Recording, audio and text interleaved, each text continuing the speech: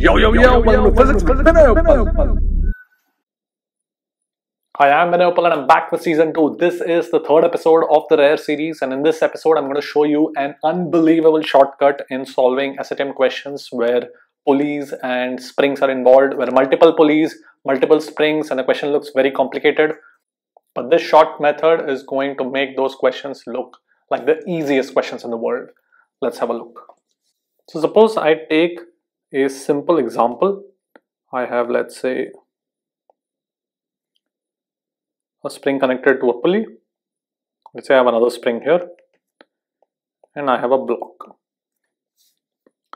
and let's say K1 and K2 are the spring constants. So we are dealing with ideal springs, which means massless springs, and ideal pulley, that means frictionless and massless both.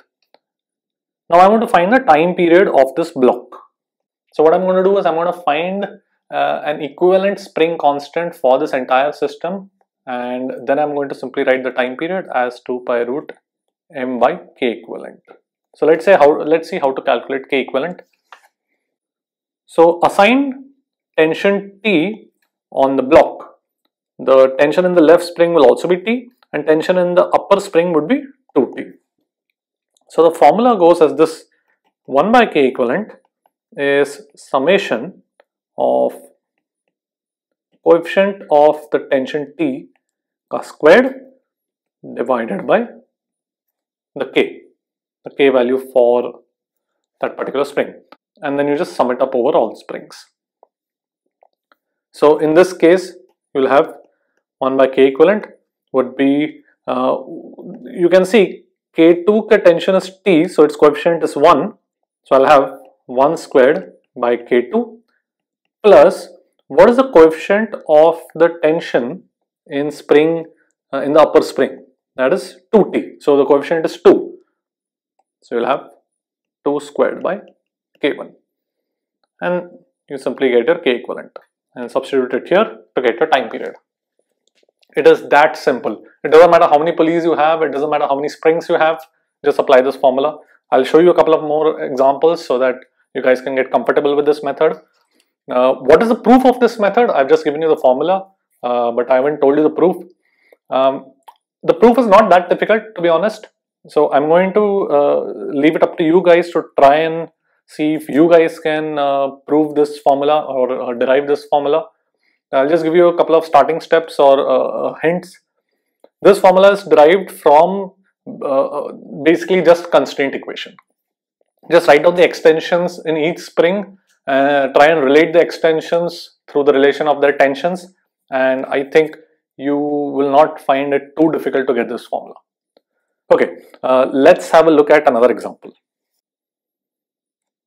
So let's make it a little more complex by adding more springs. So let's say I have one pulley here.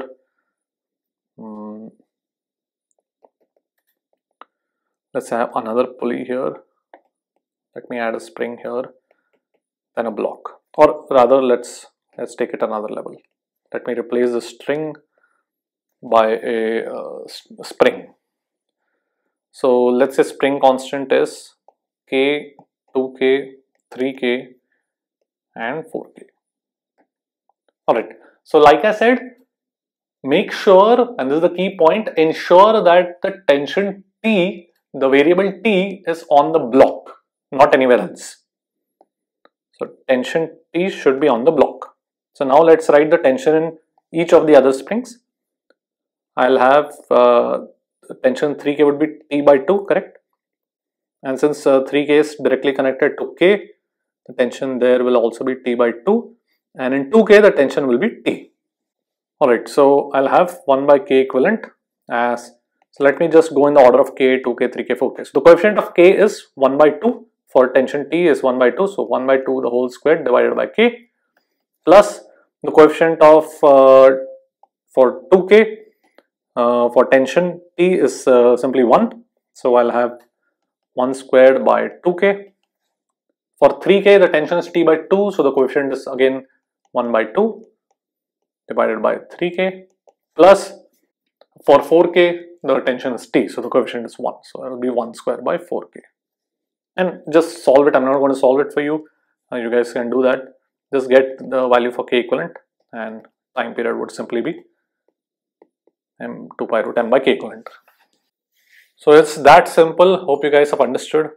I think now you guys can try it out. Let me just give you another example, and you guys can try this out and post your answer in the comment section.